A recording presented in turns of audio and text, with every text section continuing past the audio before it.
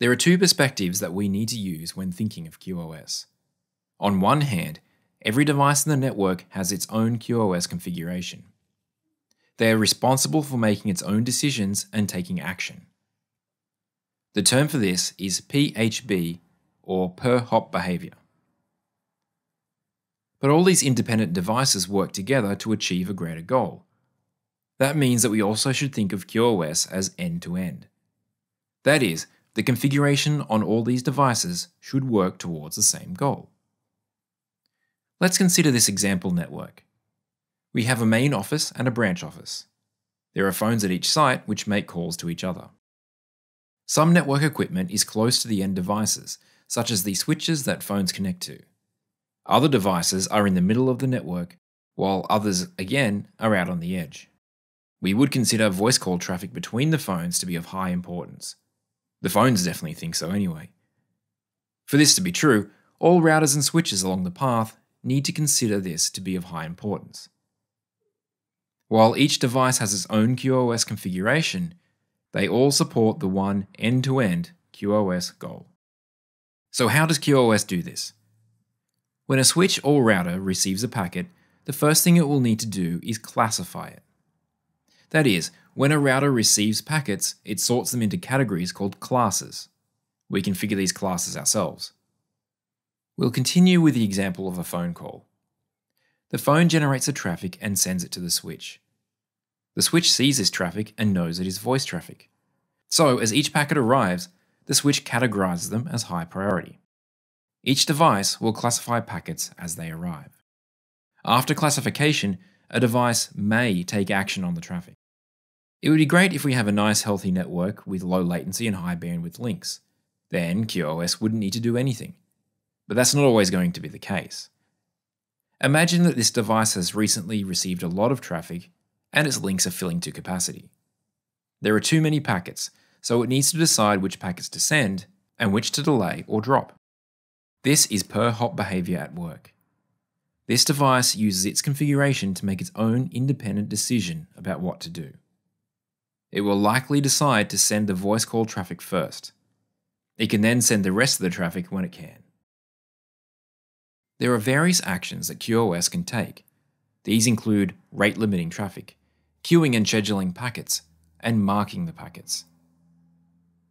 We're going to look at all these actions. We'll start with marking packets. Before a device sends a packet out, it can add a marking in the Ethernet or IP header. This marking is a value that identifies that traffic's class. Its purpose is to allow other devices along the path to make informed decisions about how to handle the packet. Marking is usually done as close to the source of the traffic as possible. In our example, the phone marks its own traffic. If the phone isn't capable of doing this, we could configure the switch to do it. When another device in the path receives the packet, it can read the marking and classify it. While there are other ways to perform classification, this is the most useful in most cases. These markings help us to achieve end-to-end QoS. If we have a good reason, we can even remark packets. An example of this is if we receive traffic from the internet that contains markings. We wouldn't trust these markings as we don't know who sent them or why. What if it's an attacker who wants us to treat their packets as a priority? In a case like this, we can change the marking on a packet or remove them completely. What we've seen here is called a trust boundary. That is the part of the network whose markings we trust. There are three different ways we can mark packets and frames. At layer 2, frames passing over a trunk link can have a marking added to the Ethernet header. We call this class of service. At layer 3, there are two options: IP precedence and DSCP. Both of these add a value in the IP header. IP precedence has been out of date for some time, leaving DSCP as the preferred choice.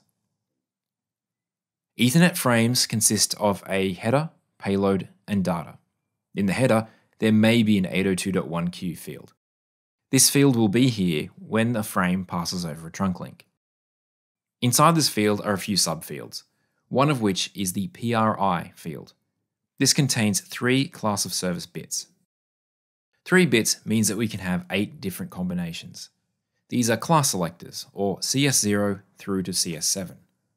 The higher the class selector, the higher the priority of traffic. We would use class of service markings if we're dealing with layer 2 only, or if we have switches that aren't able to look at IP headers. The original type of layer 3 marking was IP precedence. The IPv4 header used to have an 8-bit field called type of service. Like class of service, routers use 3 of these bits to mark packets. We call these a precedence, or prec 0 through to 7. DSCP has since replaced IP precedence. This is also known as diffserv. 2 reasons for this are: 1, it supports IPv6, and 2, it uses 6 bits for markings, not 3. Of these 6 bits, 3 are the class selector. This makes DSCP backward compatible with IP precedence. The remaining 3 are the drop probability. We'll look at what these do soon. First, we need to understand classes, which are also known as forwarding classes. A class is the category that we organize traffic into. For example, we could have a class for real-time traffic like voice and video. We could have another class for network traffic like OSPF and BGP. We can have a few classes, or we can have many classes. When a packet is in a class, our devices can make decisions based on that class. For example, a router would consider any traffic that is part of the real-time class to be very important. It will take action to make sure that it delivers those packets on time. The 3 code selector bits mark the forwarding class. That means that there are 8 different forwarding classes, each with their own name. The special names are assured forwarding, expedited forwarding, and best effort. You'll see later on how these names make a bit more sense. So far, this is not much different to IP precedence, which also has 8 categories. But we still have 3 bits from the drop probability field. These are kind of like a subclass within each assured forwarding class. That means that we could have interactive video and streaming video in the same class, but we could assign them different drop probabilities. This means that a router could prioritize interactive video over streaming video. One last thing to notice here is that we don't have multiple drop probabilities for every class. The reason is we don't really need that many different combinations.